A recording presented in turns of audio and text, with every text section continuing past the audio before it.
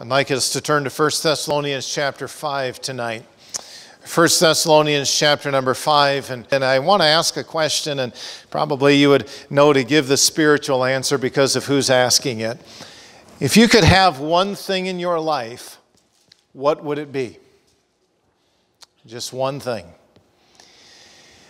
King Midas, you may recall the literature story, thought that he wanted the ability that everything he touched would turn to gold. Oh, it was great for a while. He went around and began touching all sorts of things, and before long these things would all of a sudden turn to gold. And then he picked up an apple. Found out he couldn't eat it. What he thought would end up being what he ultimately wanted, it turned out that wasn't quite what he wanted. I think there are a lot of Christians today who are deceived into thinking that the world has a tremendous amount to offer. We think, well, if I could just have a better paying job, that would solve all of my problems. All of us have been given raises. It increased our income, but most of us would attest to our expenses likewise increased. We didn't just save that much more money. It wasn't the solution. It was just something that enabled us to continue a lifestyle. I wonder in our own Christian life, where would the desire to be like Jesus Christ actually fall? We are short-sighted oftentimes in our goals. I was speaking with someone before this evening's service, and the individual was talking about the projects that are oftentimes there. And then the decision was, you know what, let me just put a focus instead. What does the Lord have me want to do today? Where's that focus? And oftentimes we are extremely programmed into thinking what is temporal and what is going to be needing to be taken place this particular day so that I can get this accomplished. And if I can get this accomplished, then all of these other things will be able to fall into place. And where does the Lord fall in all of this? Unfortunately, He's oftentimes relegated to the end. If there's a little bit left over, we'll go ahead and give that to Him. All throughout the Word of God, you find the pursuit of the Christian life to be a disciplined pursuit. You find it to be a pursuit where there is a great desire. 1 Peter chapter 2, as newborn babes desire the sincere milk of the Word. When you look in Proverbs chapter 2, you find that the search for wisdom, if you search for it as for silver, then you're going to find it. If you look for it, if you seek it as you would for hidden treasure, then you're going to find it. But there are a lot of us who probably don't look at it that way. And Paul begins to conclude this letter here, and that's what we're going to begin to focus on here this evening. We've spent a lot of time on the previous exhortations. Let me remind us of the entire message of the entire book. 3 individuals, a man by the name of Paul, Silas, and Timothy, had gone to the city of Thessalonica, and they began ministering there. As soon they found themselves facing some incredible opposition from the unsaved Jews, and they were forced to flee to the nearby city of Berea, about 40 to 50 miles south of the Roman road. They continued their ministry there, but eventually the unsaved Jews from Thessalonica found them there, and yet again Paul and Silas and Timothy were forced into another adjustment. This time it was Paul who was sent to Athens alone, while Silas and Timothy remained in Berea for a short time. You can read about it in Acts chapter 18, that while in Athens, Paul sent word to Silas and Timothy to join him immediately, though it does not appear as though they were able to actually meet together until Paul had arrived in Corinth. Paul was greatly burdened over his sudden and unexpected departure. It appears from what we're able to glean in this book that certain individuals accused Paul wrongly of abandoning these new believers. Questions began to abound in his own mind regarding the welfare of these believers and even the church in Thessalonica. And so he determined to send Timothy and Silas back to them to give him a report of how they were doing. And the report that they sent back was one that provided great encouragement to Paul. Not only did the ministry continue to exist after his departure, but the ministry was even thriving in the midst of some tremendous challenges. After hearing the good report, Paul immediately sat down and began to pen this letter that we know as 1 Thessalonians to these believers. In chapter 1, you may recall, Paul expressed his thankfulness for the genuineness of their salvation, the effect that their faith had had throughout the entire world. In chapter 2, he reminded them of the persecution that they encountered upon ministering in Thessalonica, and explained the manner in which they ministered to them, and reminded them of the mutual suffering that they had both experienced at the hands of the Jews. Seems as though some criticized Paul for his sudden departure, but Paul explained the necessity of it in chapter 3 and the measures that he took to ensure their spiritual well-being by sending Timothy back to Thessalonica. He explained in chapter 4 how they were to function as believers and what happens to believers who died physically. The implications of Christ's return are explained in the first portion of chapter 5, which is then followed by a variety of commands that have been our focus here for the last several weeks. His focus ultimately is that they live their lives in such a way as to be faithful unto the end. And he brings all of this to a conclusion in chapter 5, verses 23 through 28. Let's begin by noticing, first of all, the desire of Paul. As Paul concludes his letter to these believers, he concludes with a style that would be typical of the culture in his day, but he takes and kind of twists it, so to speak, and adds the various elements of a Christian greeting so that it would be much more relevant to these believers. And in closing this letter, he desires that these believers, he lists two desires that would really be a very fitting conclusion to this letter, and then gives some exhortations that follows a closing entreaty. Let's begin the reading in verse 23, where the Bible says, "The very God of peace sanctify you wholly. And I pray God your whole spirit and soul and body be preserved blameless unto the coming of our Lord Jesus Christ. Faithful is he that calleth you, who also will do it. Brethren, pray for us. Greet all the brethren with an holy kiss. I charge you by the Lord that this epistle be read unto all the holy brethren. The grace of our Lord Jesus Christ be with you. Amen." I want you to notice, first of all, the object of his desire. Paul explains in verse 23, "The very God of peace sanctify you wholly." Who is he looking to fulfill all of this? Well, he describes him as the God of peace. It could be a phrase that suggests either the God who gives peace or the God who is characterized by peace.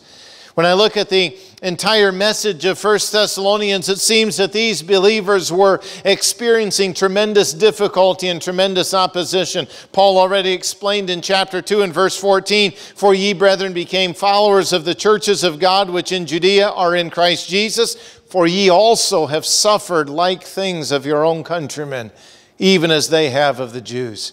He acknowledged in chapter 1 and verse 6 that they received the word in much affliction. In the midst of tremendous persecution, how encouraging it is to know that we serve the God of peace, the God who is capable of giving peace, the God who is peace. The Bible describes two different types of peace. The peace with God is that which is obtained in salvation, the very moment that one places his trust in Christ. Romans chapter 5, verse 1, "Therefore, being justified by faith, we have peace with God through our Lord Jesus Christ." No longer is this individual an enemy of God. He is instead one who enjoys great peace with God. Nothing can ever change that relationship. It is a relationship that is sealed for all of eternity. The peace of God is described in Philippians chapter 4 and is that which is the lot of a believer who is in a right relationship with God.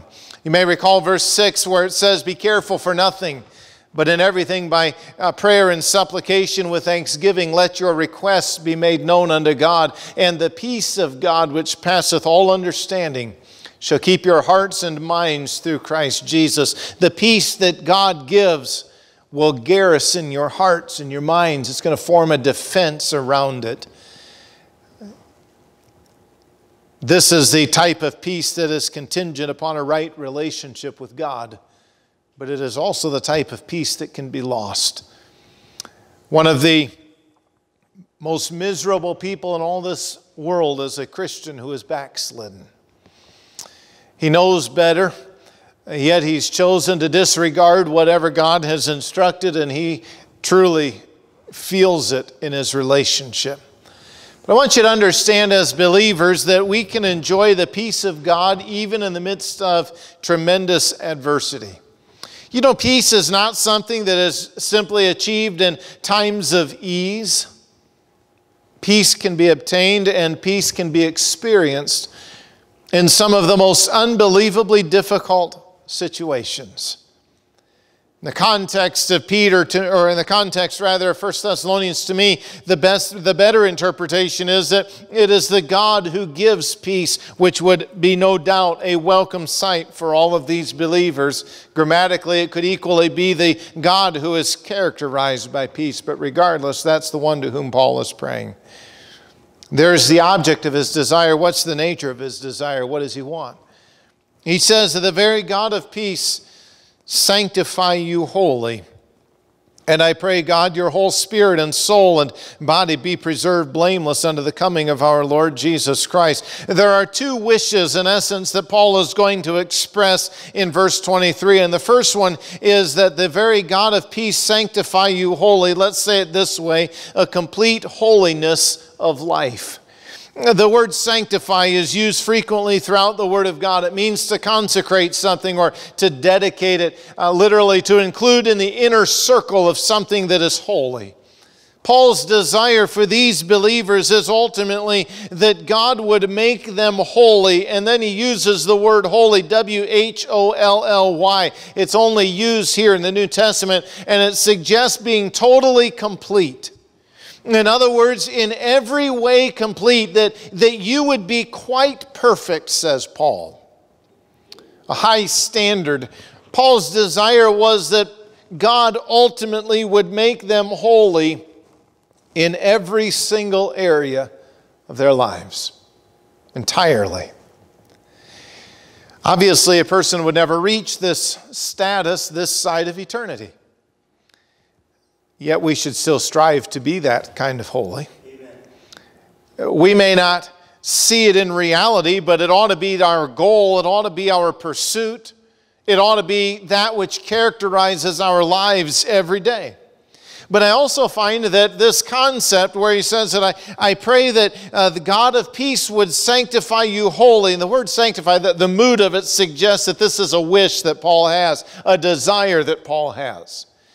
I want God to sanctify you entirely, every aspect of you. What this does is it eliminates the compartmentalization of our lives. I'm amazed at how all of us, and myself included, tend to compartmentalize things in our own lives. For some, maybe it's the way that we're organized. For some, it might just be what we end up doing. But we tend to look at life in certain segments. There's work, and there's church, and there's my hobbies, and there's whatever else we might throw into there. But there are three rather broad categories. Satan has successfully deceived us, I believe, into isolating certain components of our lives. And here's what ends up happening. We have a tendency to justify known sin in some areas by pointing to the good deeds in other areas. You ever been guilty of that? I'll close my eyes and not look. We all have, right? Well, I know, Lord, that this is wrong over here, but look at all the good that I'm doing over here. In doing that, what we're actually doing is trying to balance the known bad with the good. The person who's compartmentalized his life into all of these different segments will say, well, you know what? It's okay. God knows I'm not perfect. Now, let me say this. God does know you're not perfect. He's well aware of that. But it's not okay. We can't just excuse it and say that I'm able to justify wrongdoing. Now, some of you are thinking perhaps, well, theologically we are perfect in God's sight, but you're not in your practice. It doesn't take long for you to figure that out. We can't justify wrong in this area by pointing to this area. Wrong in one area is never justifiable by pointing to the right in other areas. What's Paul's desire? Paul's desire is that God would make them holy in every area of their life. Does that describe your desire for you? Do we have that kind of a passion for God? Do we have that kind of a desire to be like Him, that we're willing to do whatever it takes just to simply be like Him? To go through whatever we need to go through just so that we can be drawn closer to Him? Most of us, if we're honest with ourselves, will say, well, I'm willing to go to a certain extent, but I don't know that I want it that badly. Complete holiness of life, and secondly, his second request is, and I've just phrased it this way, complete holiness of person. And he says, and continuing in verse 23, and I pray God, your whole spirit and soul and body be preserved blameless unto the coming of our Lord Jesus Christ. If you notice, I pray God are in italics, suggesting this has been supplied by the translator so that it aids our understanding in the English language. Paul says, I want your whole spirit and soul and body to be preserved blameless. Man is tripartite, means we're made up of three parts. There's the body, the soul, and the spirit. God created, according to Genesis chapter 1 and Genesis chapter 2, man in his own image. Part of that entails this idea that man is composed or made up of three different components. And Paul's desire is, I want your entire person to be preserved blameless unto the coming of our Lord Jesus Christ. Paul uses the word spirit. First of all, we're describing the rational part of man that is capable of perceiving and receiving spiritual things. This is that part of man which God the Holy Spirit exerts its influence. Martin Luther said it's the highest and noblest part of man. This is that part of man that communicates with God. Enables us to receive spiritual things. Just as the spirit is immaterial, the soul is also immaterial. They're incapable of being seen. The soul is the seat and the center of the human life. It's that part of man that makes him conscious of himself. It's the seat of his personality. It contains his emotions. It contains his desires. Your spirit enables you to communicate with God. Your soul enables you to communicate with man. It's that aspect about you by you that thinks and feels and wills. And then Paul says the body, the only material part of all that he described, obviously houses both the spirit and the soul, the physical part through which the inner person expresses himself. Kind of unique how we think of people. We think of them in terms typically of the body. You hear a person's name and an image comes to your mind. Okay? Really what defines that person is his inner part. Okay? Not as much the outer part, but nonetheless, that's how we typically think of it. Paul's wish is that this entire person, the body, the soul, and the spirit, be preserved blameless unto the coming of our Lord Jesus Christ. The word preserved suggests to reserve, to cause a state, condition, or an activity to continue. We want to reserve it, keep it unharmed and undisturbed. Paul says, I want this entire person to be kept blameless or blamelessly. Almost sounds as though it's until the time when Christ comes, but the word until is actually in. I'd say in the coming of our Lord Jesus Christ. When Christ comes, Paul's desire is, and most likely direct reference back to the rapture. Paul's prayer is that these believers would be preserved in these bodies. Probably he's anticipating that they would actually live until the rapture. They didn't. But think how much closer you are. I had the opportunity of performing Jerry's funeral this past weekend and thought to myself, in fact I mentioned it as well, wouldn't it be something if while a preacher was doing a graveside service, the rapture took place? It'd be a pretty neat place to be alive, that's for sure. Let's see, I don't know how quickly it takes place and how much you'd be able to see, but man, wouldn't that be something if all of a sudden that body was gone? It'd be even more something to see who was still standing there. But nonetheless, quite a thought. But Paul's prayer is this: I want you to be holy in every area of your life. And I want you to be holy in every aspect of who you are. Everything that defines you. Various areas of your life, the various capacities of who you are. Is it going to be achieved this side of eternity? No. But it ought to be our desire. Peter described it this way in 1 Peter chapter 1 as obedient children, not fashioning yourselves according to the former lusts in your ignorance, but as he which hath called you is holy, so be ye holy in all manner of conversation. Every area, every compartment of your life. Because it is written, be ye holy, for I am holy. I wonder if we really understand the essence of what Peter is saying. Every area of your life, be holy. I don't know about you, but I got a lot of work to do. A lot of work to do in a lot of areas. But let's not just excuse it that way. Let's take and start working, making progress in that area. Let's determine that we're not just going to excuse it away and say, well, yeah, I'm a mess. We don't have to keep being a mess. Stop being a mess and start living the life that God would have you to live. We see the desire of Paul. We also see the confidence of Paul. Verse 24, faithful is he that calleth you, who also will do it. This is the basis for Paul's request. The basis is based, first of all, on the nature of God. What does the Bible say? God is faithful. Faithful is he that calleth you. God is faithful. God is someone who is trustworthy. God is one who is completely dependable. You can place your full confidence in God and never be disappointed. Never. He's the only one in whom we can place that kind of confidence. Our spouses will let us down. Our bank accounts will let us down. Our jobs will let us down. The most secure thing that we think on this earth will inevitably let us down, but God will not. I shared the other day, and I don't know, maybe it'll develop it into a message one day, but some of the foundational things of life. How do we go through difficulties in life?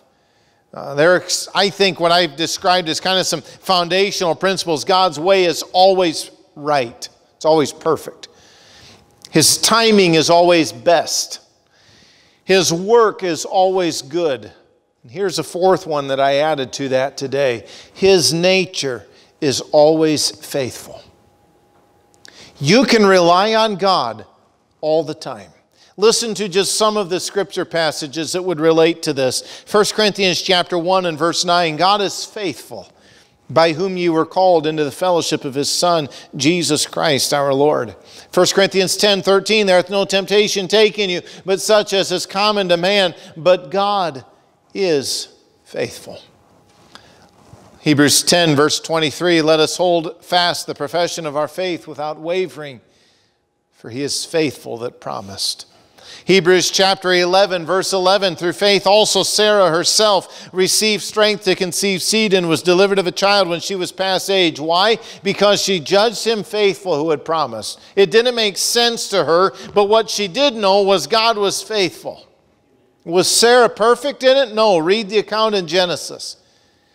But she reached the point where she determined, you know what? God said this, therefore I can completely rely on it. 1 Peter chapter 4, wherefore let them that suffer according to the will of God commit the keeping of their souls to him in well-doing as unto a faithful Creator. 1 John chapter 1, verse 9, if we confess our sins, he's faithful. Aren't you thankful? And just to forgive us our sins and to cleanse us from all unrighteousness.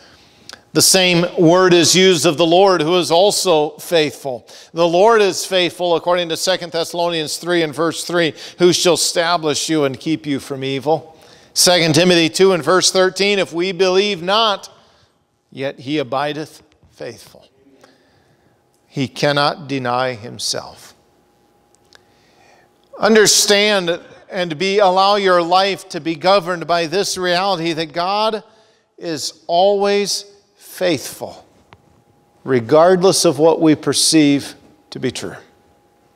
It's easy to rejoice in the prayer requests when God answers them in a positive way and rejoice in His faithfulness. But what if God takes that same request and does not answer it in a way that we might think is positive? Is God still faithful at that point in time?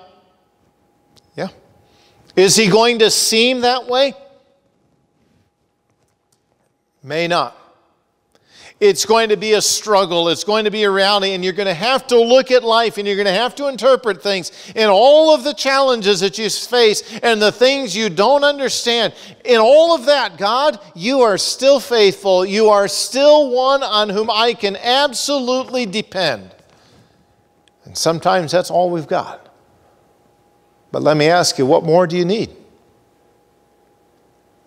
See? Well, I need that plus understanding. Well, it doesn't work that way. I need that plus so-and-so. It doesn't necessarily work that way. Faithful is he that calleth you. There's the nature of God. Paul's confidence is also based on the work of God. Paul says, the faithful is he that calleth you, who also will do it. God is faithful, there's His nature, and God will do it. We can be assured that God will do exactly what He has said He will do. He called you to salvation, He'll finish it.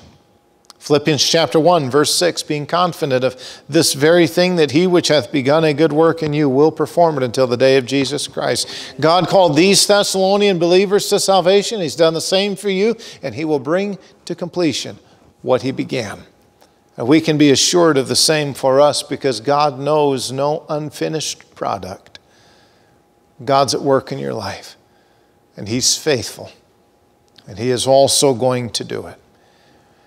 We see the desire of Paul and the confidence of Paul. That leads us thirdly to the instruction of Paul. There are some more random things that Paul just simply states here at the end. He says in verse number 25, brethren, pray for us.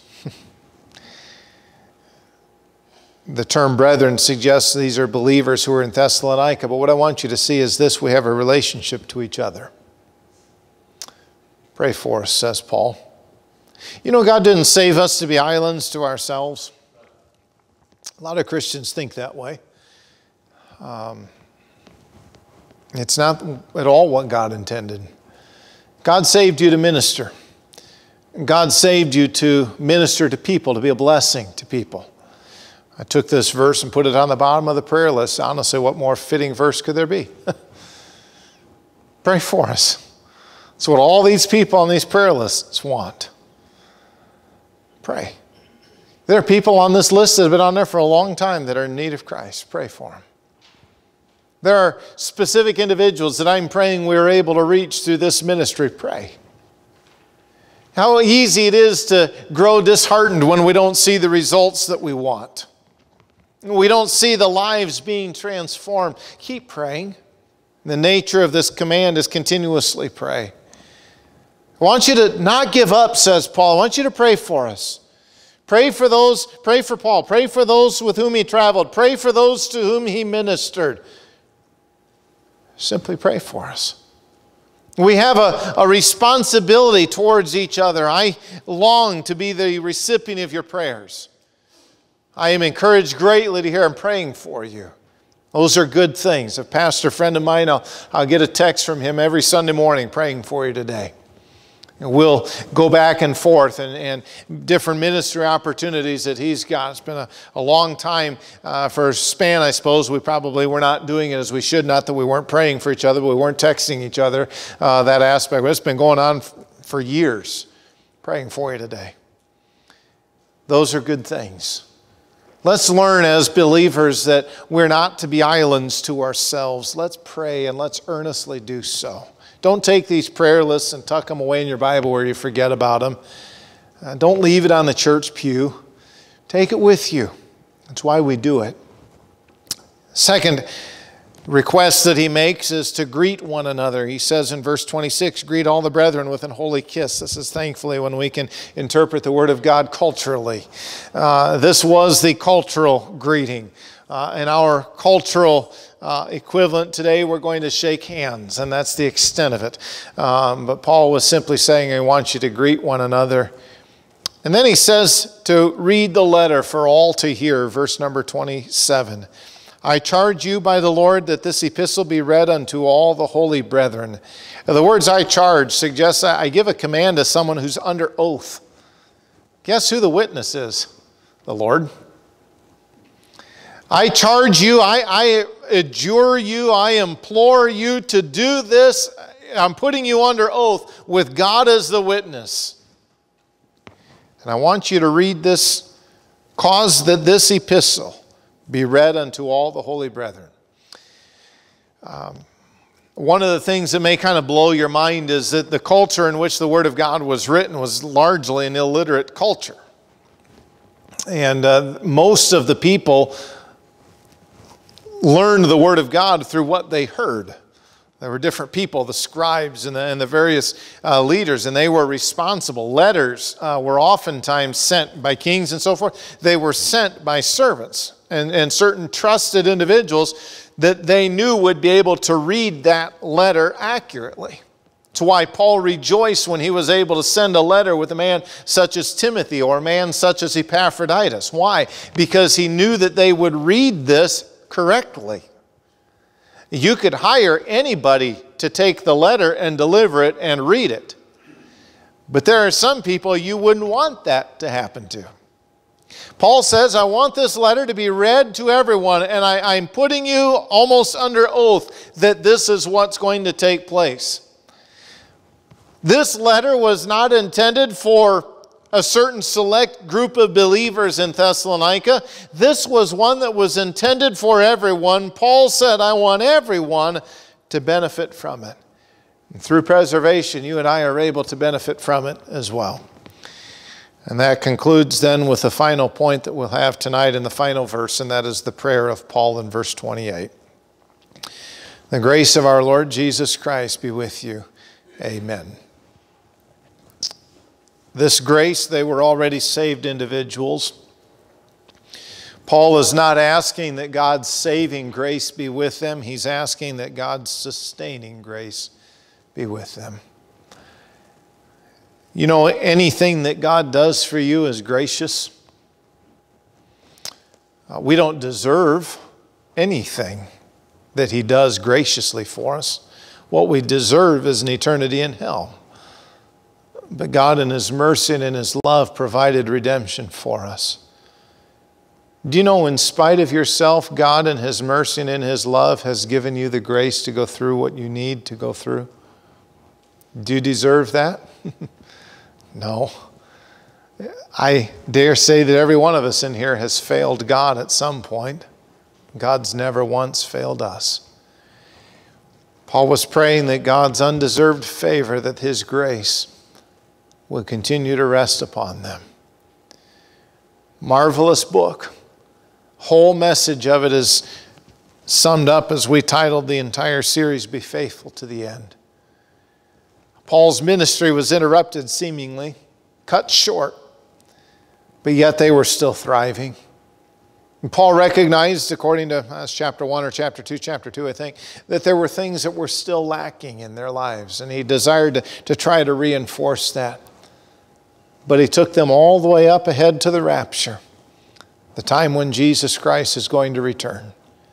And he urged them to go on and live faithful lives. Let's do the same today. We don't know when the Lord may return. We know that it could be any time. We know there are no signs that have to precede the rapture. We know that we are thousands of years closer than these who wrote in the New Testament. Recognizing we are that much closer, it would seem that we should have a greater zeal for his coming than we do. It would seem that we would have a greater desire to be like him than we oftentimes do. So I go back to the question that I asked when I began the message. If you could have one thing in life, what would it be? I hope we would all be able to say, having already been saved, that if I could have one thing in life, it would be to be like Jesus Christ. That's the passion that ought to govern our lives. That's the pursuit that ought to characterize who we are. But boy, have we gotten sidetracked by a lot of stuff. Let's not compartmentalize our lives. Let's strive to be holy in every area of who we are and not limit it to certain areas. And let's certainly not justify wrong over here by pointing to the right over here. Be holy in all manner of conversation, as he which hath called you is holy, so be ye holy. And let's finish this race that God's brought us onto with joy and finish that course well.